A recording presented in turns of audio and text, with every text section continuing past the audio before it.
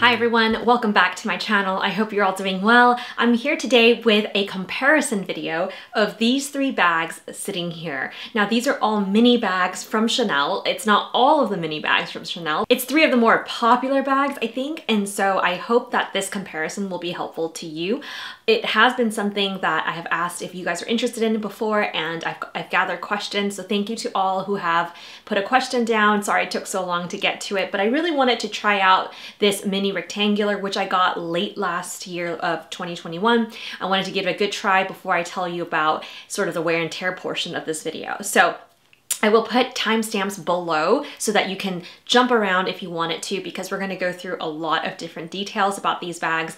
If for some reason I still haven't covered your question, leave it in the comments below and I'll try to get back to you. So yeah, let's get started. If you're new to my channel, my name is Emily and I love handbags. I do handbag comparisons, reviews, and unboxings. I also love travel, fashion, and luxury. So definitely consider subscribing to my channel so that you'll be notified of future videos. There is a lot to cover today, like I said, so I'm going to try to speed through this as much as I can while still being informative. So I will go through things like the size of the bag, the weight of the bag, the drop length, what can fit, some wear and tear that I've noticed, and also the price, because that is a big topic for a lot of luxury handbag nowadays. As you know, a lot of prices are increasing, so the prices that I give you here may be out of date by the time this video is released, but I'll try my best to get the most current price for you. So I've written everything in a notebook here because otherwise I would not remember what all the details are. Let me just introduce to you what bags are actually here. The first one that I have here is the mini reissue in the black distressed calfskin and shiny gold hardware. As you can see, this is in still pristine condition, even though this is one of the oldest bags that I have in the three here. I've probably had this for a couple of years. So yep, that's what it looks like. The second bag I'm showing you here is the mini square Pearl Crush, and it's called the Pearl Crush because it does have this little Chanel bauble and it is adjustable. So that's one of the big selling points of this bag. It's in the square shape and it is in lambskin black leather in antique gold hardware. This one is super supple and soft, and you can see that I've had this for about maybe a year and a half, and it is still in great condition. And yeah, so I don't know if I showed you the inside right there, but it has a gold interior. Finally, our third contestant here is the mini rectangular. This is my newest one. I've had this for maybe about 3 months now, and it is in the iridescent calfskin. It is obviously in pristine condition because I just got it, and yep, this one is the most rigid out of the three. I don't know if you can tell just by how I'm holding it. And the inside of this is the same color leather as the rest of the bag. So now that you've got a quick look at each of the bags here, I'm just going to tell you the size of them really quickly. Starting with the smallest bag, it is this mini square. This one measures 5 inches in height and 2.75 inches in depth, and then the length across is 6.5 inches. And the weight of this bag is just a little under a pound, so it's at 0.97 pounds. The drop length, if I extended it to the farthest, because this one is adjustable, as you can see, if I extended it to the longest, it is at 22 inches of a drop. The next largest size, I would say, is this mini rectangular. It is 5 inches tall, so the same height as this one. I measured it at 5 inch. I measured this one at 5 inches tall, but if I put it side by side, I would say the mini square is just like maybe a quarter of an inch taller. So these measurements are really rough because depending on how you stretch and pull and the material of the give of the material, it could be a little bigger. So if I'm just eyeballing it, I would say the square is just a tad bit taller. Okay, and then the depth of this is 2.5, so it is a little bit more narrow than, let's see if I can show you. So yeah, it is a little bit more narrow than the square. So the square is a little bit more wide. And then the length of this one is 7.5 inches. So this one's obviously longer than the square, which you guys already know that by the looks of it. The square is a little bit deeper, but the mini rectangle is a little bit longer. All right, finally we have our largest bag, and it is the Mini Reissue. The Mini Reissue is 5 inches tall. And if I put it right next to the mini rectangle, it does look about the same height. And this one, in terms of the depth, is 2.75. So this one is the same depth as the mini square. So this one is more narrow. These two are the same depth. And then the length of this one is the longest at 7.75 inches. So if I held it up, it actually looks very comparable, but I had measured this one to be slightly bigger, but eyeballing it, I think it's about, I would say about the same length. So in summary, this is basically the height of the square, but the length of the mini rectangle. So this one has the larger of each of the measurements. So that's why this is the larger of all three of them. The strap length of the mini rectangle is 21 inches, and the same is true for this one, which is at 21 inches. So you can see it's very comparable to be the same. The mini square is obviously, it's adjustable, so you can make it to this length because the longest of this one is 22. So it could for sure be 21 inches like these ones.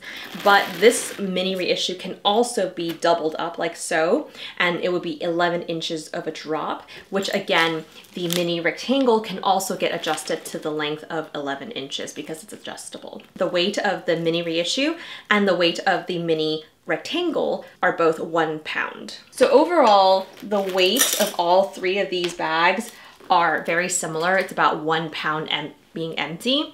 And the size of them are also very comparable. Sometimes a little bit taller, sometimes they're a little bit wider, and sometimes they're both. So that hence why the mini reissue is a little bit bigger. I also wanted to point out that there are 3 different materials here. The iridescent calfskin is a little bit more structured, and so when you put something more rigid in it, it doesn't give as much. Distressed calfskin has more give, I don't know if you can see. So when you put something more bulky, something bigger, it can kind of accommodate due to the more supple nature of the material. Lambskin is also very soft and supple, and at the same time it also is easy to like stretch and give if you have more bulky items. So I've noticed I could fit quite a bit more things in here, even though the measurement of them of this one isn't as big. So I'm also inserting Modshots here for you to see how the drop length wears on me. I can generally wear this one crossbody and on the shoulder. I can wear all of them crossbody and all of them just on one shoulder. I can also wear the mini reissue very short on the shoulder. I suppose I can also do that for the mini square, but I never wear it that short because the length is very long of the chain that is, when you pull the chain through to make it shorter, that chain is very long. So I don't usually move that higher than like maybe like rib cage length because otherwise it just gets too long. Which is also why I sort of wanted to get another adjustable one where the chain kind of wraps back onto itself. So we'll see if I get my hands on one of those this year. All right, so I have you now at a different angle because I wanted to share with you what can fit in each of these bags. I'm gonna go with the smallest bag first, and I do want to point out that this is the mini square of the Pearl Crush, so again, if you get a different type of mini square, the dimensions could be slightly different.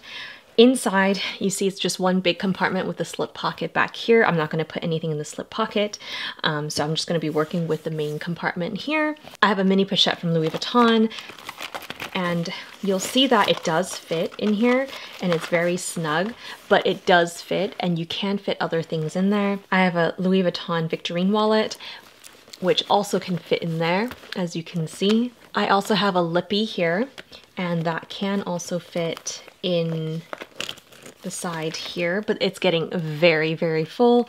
I don't think I can fit anything else in here. So if I were to remove the wallet, I can put a Chanel snap card holder in here the same way. But again, I don't know if I could fit more. Maybe I could fit the sunglasses here. No, I think the sunglasses would make it too tall and it won't fit into the, it won't close. But if I took out the mini pochette and I had my card holder, and then I put my sunglasses in here, there's still some space, but now you can actually close the bag like so. I also brought a water bottle. It's a mini water bottle. I have gotten asked before. So I just wanted to share with you that if you wanted to put a mini water bottle, it does fit in there fine. But it will prevent you from being able to fit other things like a wallet, because unless you have a short wallet, it does stick up on top. And can you close it? It's a very tight squeeze. I suppose you could put that wallet there. So wallet and water bottle, and also probably a lipstick in this case. Yep. But it is at maximum capacity now. I do also have a mini iPad, but as you can see, there's no point in trying to put this in here. Next up, we have our mini rectangle, and this one is longer in length, but you'll see that even so, you cannot fit a mini iPad in here. We have the mini pochette from Louis Vuitton, and that fits in here no problem. We also can fit the Victorine wallet in here. It's a compact wallet, no problem. And again, it could fit the lippy in here, no problem. So it fits very similar items to the mini square. And so just to show you, it closes just fine. Again, this is the more rigid material, so if you had a lambskin of this version, it might fit more. I also wanted to share that the Chanel card case can go in here, and you can also put in a pair of sunglasses and a lippy. I think you can also, let's see, put in a wallet. So you could put in the wallet, the card holder, the lippy. You could put in several lippies. Like if you had a hand cream or something, you can also put that in there. And then can we close this? Let's see. No, this is too tall. So this mini square is taller, so you can put something on top, but this one you cannot. It does fit a lot longer items in here though. So I would say this one fits maybe the same amount as the mini square, but it can fit a couple more lipsticks or lipstick-like items in there. Oh, I also wanted to point out that this one does have a slip pocket and a zip pocket, but I usually don't use those, so I am not putting anything in those. The mini, or the little tiny water bottle does kind of fit, but it really distorts the bag. So I would say you can't really close it. I mean, in a pinch, you could make it work, but I think the mini square definitely fits this better because it's just a little bit deeper in length. Finally, we have the largest size, which is the mini reissue here. And showing the inside, there is a slip pocket and a zip pocket, which I will not be putting anything in. Unfortunately, this is a black interior leather, so it's harder to see, but I hope when I put things in there, you can still see. I have the mini iPad. I just wanted to share with you, it still doesn't fit in this one. We have the mini pochette from Louis Vuitton, and it fits no problem. We can also put in the Victorine wallet, no problem. And then the lippy and another like hand cream. So that fits just fine. Let's see, can we put the sunglasses on top? The sunglasses can fit in there, but it makes it very difficult to close. Let me see if I could wiggle it. I don't think so. I don't think so, but if I took this mini pochette out and replaced it with, say, like a card holder, like that, then I can put my sunglasses, I think. So let's try it. Yes, now we can close it. So I just can't have something this tall and bulky. So there we are. Let's take all of this out. and then share with you that this mini bottle can fit in here just like it can in the mini square. And so you close it and it doesn't distort the shape. You can't even tell that there's a water bottle in there. And so because of that, you can still fit like card holder, lippy, hand cream. So you can still fit those in there with your water bottle. So I actually forgot to say that my phone fits perfectly in all of these bags. I was using my phone to look up stuff. So I just want to share with you really quick. It does fit into the square, even though it's the shortest across. But if you wanted to see, it does fit into all of these very well. So I have the Pixel 5 from Google, but you can see if you have a bigger phone, it might be worth getting the rectangle because it won't fit lengthwise across if your phone is larger than mine. I guess I'll share with you this one as well. This is the mini reissue, and again, there's tons of space across. So yeah, if you have a similar size phone like mine, which is about 5.75 inches, then it will fit in all of these bags. But if you have one larger, definitely consider the mini rectangle or the mini reissue because the mini square is definitely going to be too small. All right, so I'm now gonna move on to wear and tear. To be honest, I do not see any wear and tear on any of these bags. I don't see any scratches on the hardware, and I don't see any the one that I would probably be the most nitpicky at is the lambskin, and even that one, the corners are doing just fine. I was the most worried about this one because lambskin is known to be the most delicate. It feels the nicest, but is also the most delicate, but yet it has come out okay. The oldest one that I have here is in the distressed calfskin, so it's really hard to see if there are any scratches because it comes sort of almost like distressed already, like the name says. So you can't really tell what's new, what's old. You know, that's what should be there, what shouldn't be there. But if I'm just looking at it, I don't think there are any deep scratches. Okay, so now let's get into the pricing. The pricing is tricky because, like I said, they have been changing and increasing their prices. It's not just Chanel, it's all of the luxury brands. So from the prices that I could find most recent, because not all of these are released every season, but the most recent seasons that I've seen them, the Pearl Crush right here, this one retails for $4,600 US. The mini rectangle right here is $4,400, and the mini reissue is also $4,400. So rectangle and the reissue are at the same price. The Pearl Crush is $200 more, and I believe it's due to the bauble, the feature of the adjustment, and that's why. So finally, I will let you know which one I would recommend, which one I like best. I really think this depends on the person because if your phone is bigger, for example, and you want to put your phone in your bag, then you can only choose the rectangle or the mini reissue.